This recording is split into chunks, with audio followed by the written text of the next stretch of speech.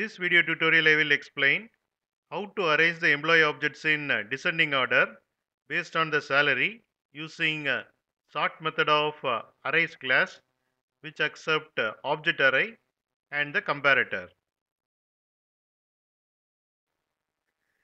Here I have defined the class employee. It has three properties: name, age and salary, and it has employee constructor and getter and setter methods for these three properties. Here I have overridden toString method. Here I have defined the class employee salary comparator, which implements comparator interface and provide implementation of compare method. Here I am comparing the salary.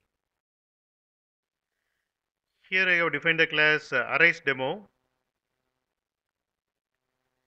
Here I have defined the employee array, and size of the employee array is 4. Then in employee array I am adding employee objects.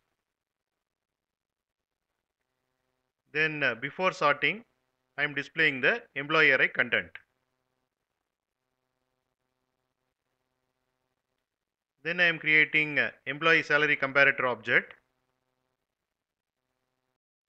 Then I am calling reverse order method of collections class and passing employee salary comparator object.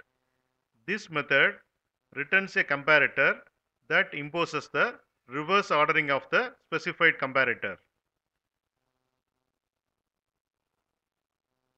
Then I am calling sort method of arrays class and passing employee array and descending employee salary comparator object. This method sort the employee array content into descending order based on the salary, because here we are comparing the salary.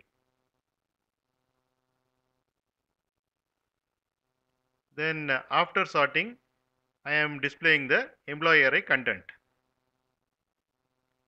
Here you can see the output, and employee objects are arranged in descending order based on the salary.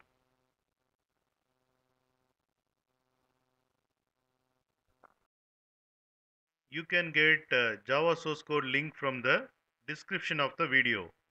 In mobile, to see the description, click on this icon. It will expand like this, and here you can see the description. It contains Java source code links. Click on these links to get the Java source code.